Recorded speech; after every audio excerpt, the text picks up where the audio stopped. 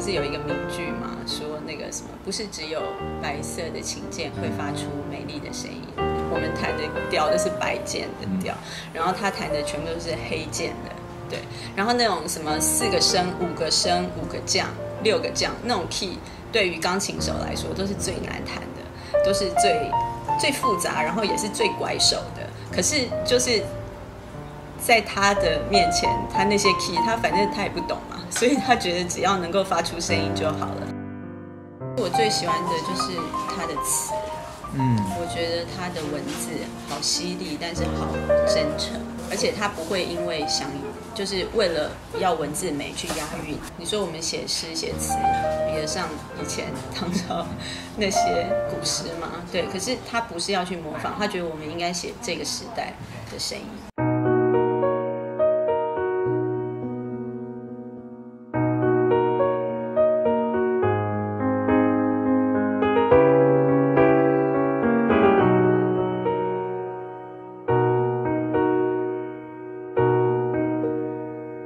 窗外的天正看着你，世界变得更沉寂，遥远的风吹进都市，一切都在改变。如何知道，如何证明，永远只是表面。如果你不曾飞翔，如果你不曾坠落，我也不会为你感到忧伤，为你呼喊自由。看你慢慢的融化，看你一天一天分解，温暖的火照亮夜空，有谁在握着你的双手，指尖划过你的眉头，你的眉头。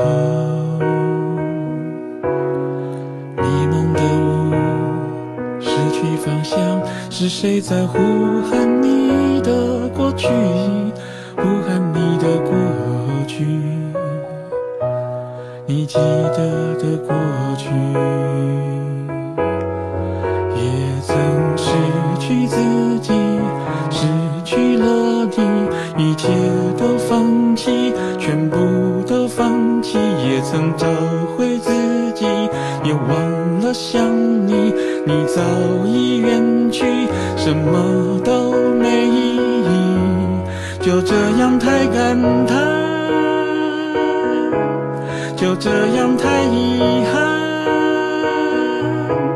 看浩瀚的星空，看广阔的森林，看燃烧的自己。